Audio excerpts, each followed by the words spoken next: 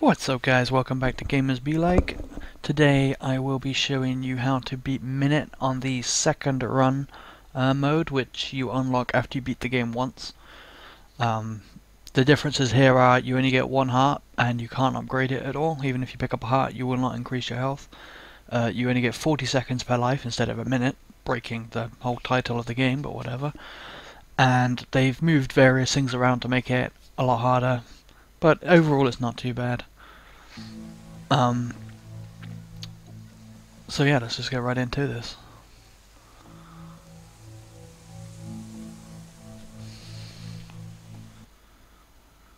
So yeah, to start with, you're gonna wanna, as per the main game, swords in the same spot. Just gonna grab it. I will say I have edited out a lot of deaths, like right here. Just respawn at the house.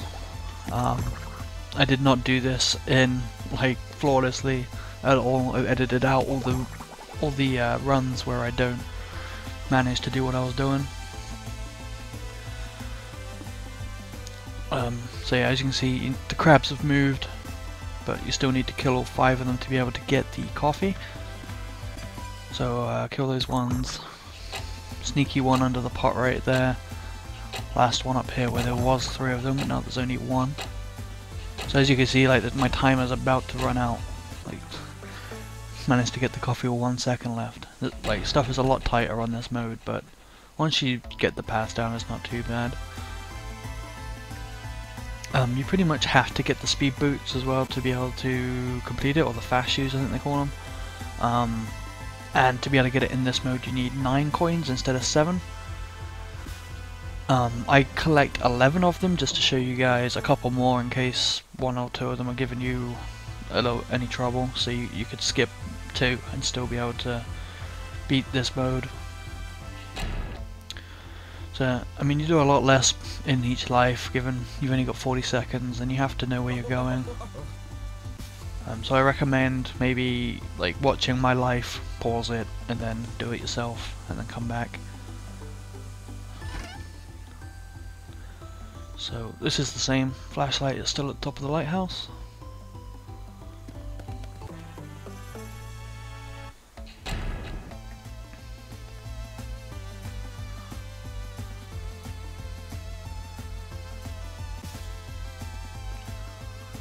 So this is going to be the first coin that I collect. It's down here in the basement.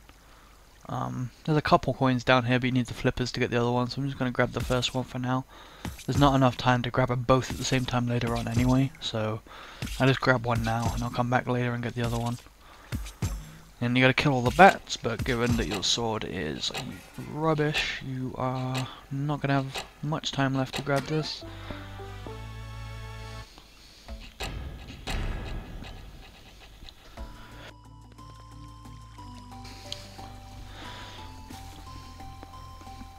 So we're gonna head into Snake Cave, and we're gonna grab this coin's actually in the same spot as it was in the normal mode. There's actually, the coins are mostly in the same spots. There's not one in your starter pot, for example. That achievement is completely irrelevant. Xbox was being pretty broken when I was recording these, and that is my achievement for beating the game with 100%. Pop in extremely late, so ignore that. I'm gonna go grab the watering can because we still need that. It is in the same spot.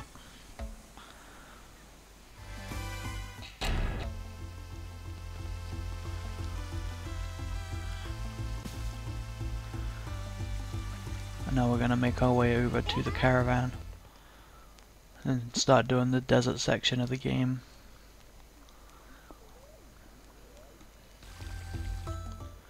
Watch out for the bull. Like I said, you can still kill him and he will still drop a heart, but it will not give you any increase in your life. You have to do the game without getting hit, basically. Well, each life without getting hit. Okay, so this part is the guy who's lost in the desert. He is much further south than he was in normal mode. Watch out for these cacti, they will kill you if you touch them. And obviously the scorpions will too. You just need to head south as fast as you can. Watch out for anything that's trying to kill you, and you will find him eventually. He is down here, I promise. I even managed to find the oasis before I found him. Here he is. Water him. Okay, now we'll go ahead and do the oasis. Like I said in the other video, I am not 100% sure how to get it to spawn, whether it's time in the desert or screen transition, so I kind of just go back and forth like this. Be careful not to accidentally transition when you've hit the oasis, otherwise you'll have to start again. Another difference here, there is 2 ghosts instead of 1. Once you kill one of them, however, the sludge in the middle, or the water or whatever, will disappear, making it much easier to get the second one. And they drop the sword thrower as they did previously. Again, you gotta be quick. We're gonna go ahead and get the gardening glove now. We rescued the guy, so we can go and talk to him and get our gardening glove, which once again has a slight difference. It's not too big of a deal, but it's there to make it take longer. You can't just go in and pick it up, you gotta get around all these signs that telling you how bad factories are.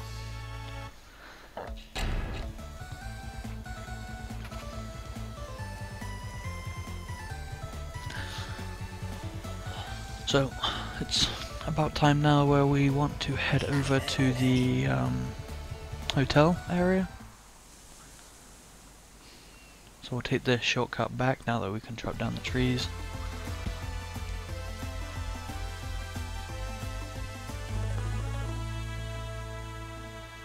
I was checking how many coins I had, I think. So yeah, little deaths like that I just left in, because it's a few seconds of me screwing up. Just to show you that I am not, I did not do this as perfectly as it perhaps looks. So we're gonna go up here, we're gonna get the press pass so we can get in the factory later. I grabbed this beechwood here, which you need to get the boat for the island, or the boatwood I mean. I don't do it in this run, so you can completely ignore that if you want. It's completely unnecessary.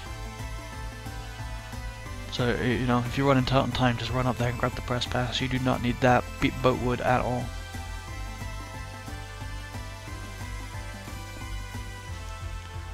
So, watch out for the crab.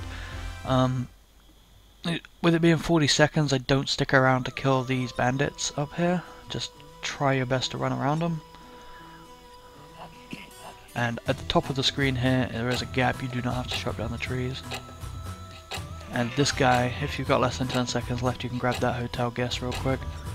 Just make sure you make it to the hotel safe room, so that when you die, you can be there at the hotel and not have to run all the way back.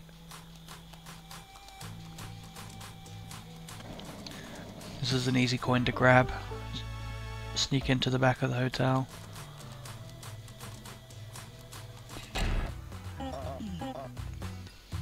Alright, so again, a slight difference up here, there's more boxes to move, but overall not too bad. Rescue him.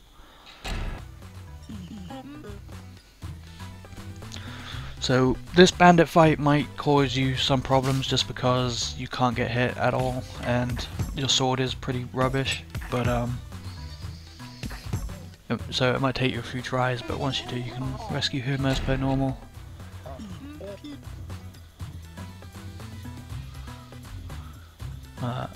So a slight difference with this credit card guest also, he will have bandits around him, so you want to clear those out first.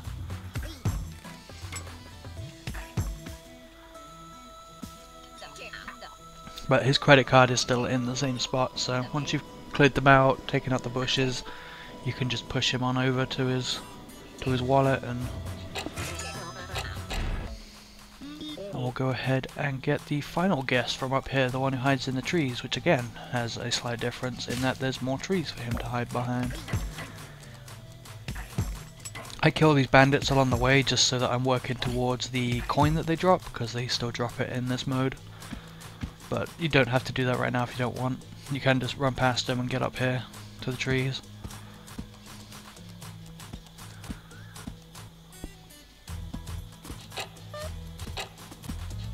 So yeah, the coin with the bandits, you have to kill them. I think it's 3 times. It might be one more with this mode, I'm not sure, but you have to basically keep killing them until they drop the coin.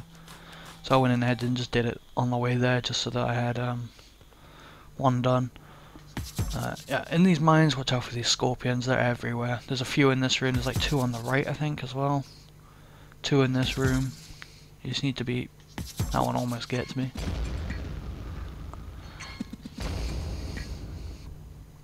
Just need to be careful. This hit the second switch here. I make a mistake and hit the first one, but you can just hit the second switch right away, and you won't have to worry about those archers in the water, or the scuba divers, or whatever they are. So you have all the guests now. You can go ahead and get the flippers.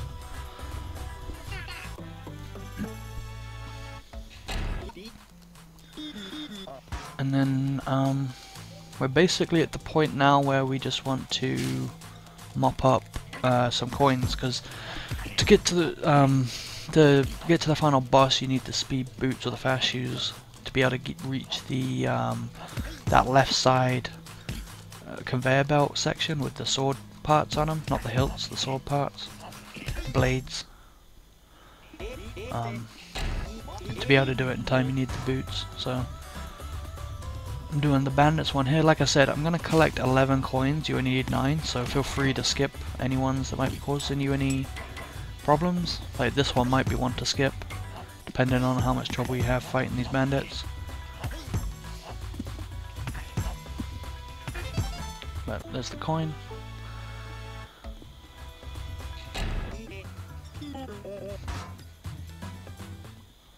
Gonna head on into the factory now. And into the waiting room. Okay, so this coin you have to wait in the room until the tree blows up on the left.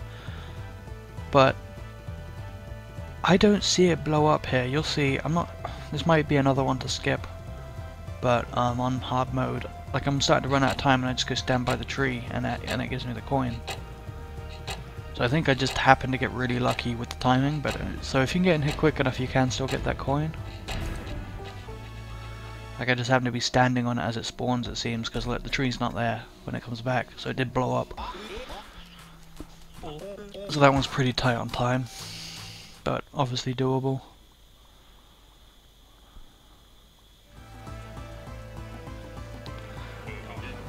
So we are gonna now head on over to the back of the truck for another easy coin.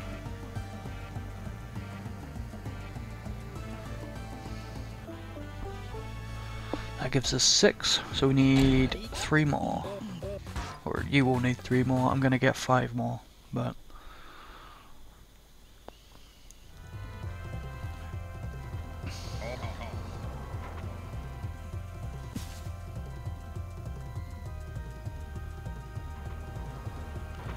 so this is the same. Just run in here and smack that generator once to break this laser, and then you can open up the same drill passage from the normal mode.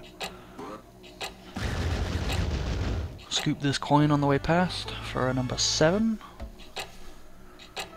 and hopefully you have enough time to reach the caravan. If not, just run back from the hotel. The passageway will still be open, so you won't have to mess around with that. Just give you a couple more seconds to reach it. Okay, now I'm gonna do one of the secret temple coins, the one on the east. This again is different from normal. Normal you had to do it without getting hit, but obviously you can't get hit anyway in this mode. So what they've done is they've made it so you have to put out all of the fires. So just make sure you're dodging the bats and put out all of the fires. I'm not sure if the 3 in the other screen count, but you might as well just go ahead and put them out anyway, just to be safe.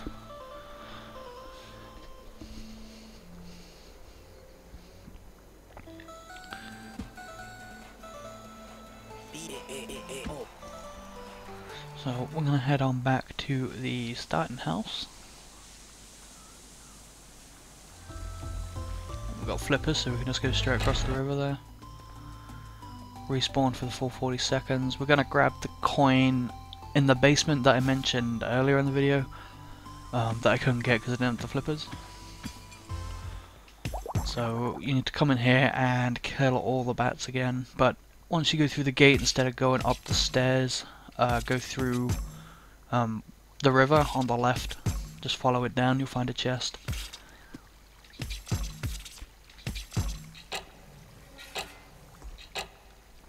Yeah, it's pretty tight on time, so make sure you're killing those bats as fast as you can, but you shouldn't have too much issue getting it.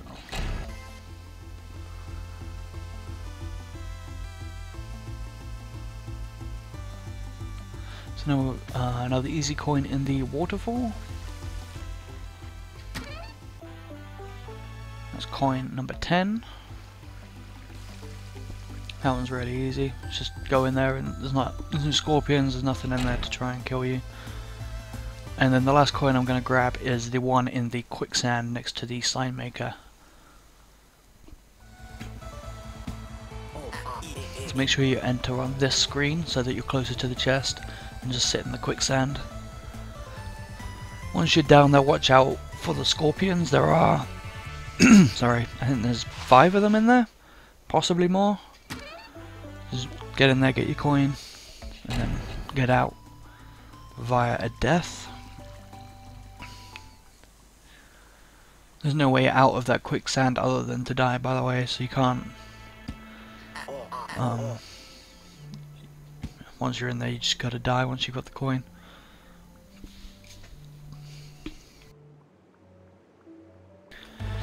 So now that we have enough coins, you can get to this part earlier if you want. Pick up the shoes. You only need 9 coins for the shoes again. Once you got these, you can start getting ready to fight the final boss. I'm going to go ahead and do the left side first. It is the trickier side, and the right side you can combine in one run with finishing it and getting down to the bottom to put your sword in the machine. Again, you gotta watch out for the scorpion by these 2 boxes. And then other than him, it's the same deal. You just gotta get the 3 boxes in to the machine. Time is a lot tighter, as you can see, but as long as you can get this box or any of the boxes onto the belt, it doesn't matter if you die. As you can see, it still breaks it even after death.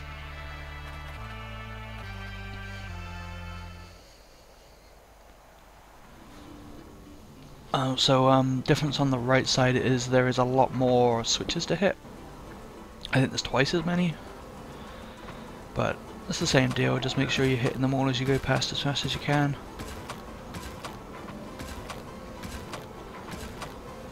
Pretty easy. And then use the conveyor belt to get down to the mechanism as fast as you can. Put the sword in, kill yourself, come back with the watering can. So this is the final run up to the boss now. The boss is significantly harder than the normal mode, mainly because the checkpoints are only done by phase. You have to do each phase in one go, 1 40-second run without getting hit, which makes the last phase in particular quite nerve-wracking if you're not good at dodging the swords that are flying around. So yeah, every phase make sure you kill yourself just so that you can have your full 40 seconds. This first phase is pretty much the same. In fact, I think all the phases are the same except maybe the last one. I think you might like rotate the swords and stuff more often on the last phase. So again, kill yourself before this phase, and then make sure you're on point getting to these because you do not have a lot of time to get them all.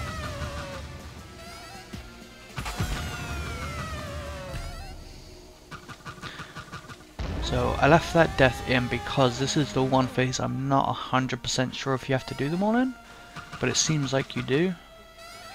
I was having a hard time counting how many swords were on the screen and how many I killed, etc. with it being so dark. So I just left that one in.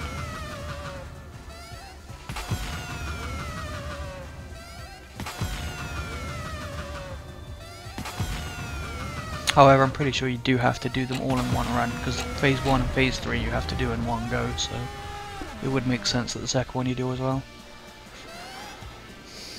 So this part is the same deal as normal, except you can't get hit, which makes it a lot more of a tense affair. Same deal, just keep dodging the swords until he spins. Once he's done spinning, get in there and hit one. They still destroy in pairs, thankfully you don't have to destroy 8. And just dodge around them, hit him, and then hit him. Once you've done that, you're pretty much in the clear. You can still die, but there is a checkpoint after this, so you don't need to worry too much about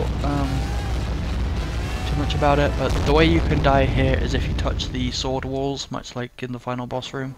So, like that stuff on the left would kill you. But all you need to do is go here and flush the sword. So, as I said at the beginning of the video, or towards the beginning of the video, my achievements were pretty messed up for this.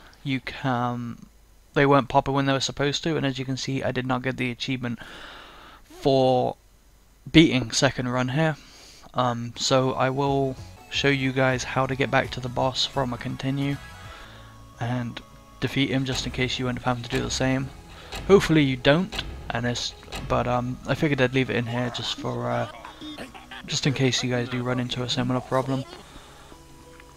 But yeah, once you beat it, you should unlock right on that stat screen where it tells you how many runs and your time and your percentage. You should unlock your achievement or trophy for called Another Minute for beating second run.